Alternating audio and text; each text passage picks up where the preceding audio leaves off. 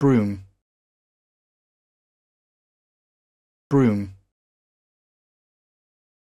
And Henry Brougham is hearing all these reports coming in about how people are still getting mistreated so badly.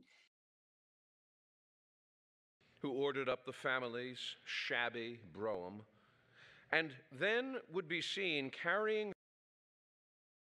out, that light came off a 1990 Cadillac Broom. That comment received hundreds of upvotes, almost instantly. In 1825, Campbell published a formal address in the Times to Henry Brougham, the Edinburgh-born politician, lawyer and education. Up through Pennington Gardens and up into Brougham Gardens.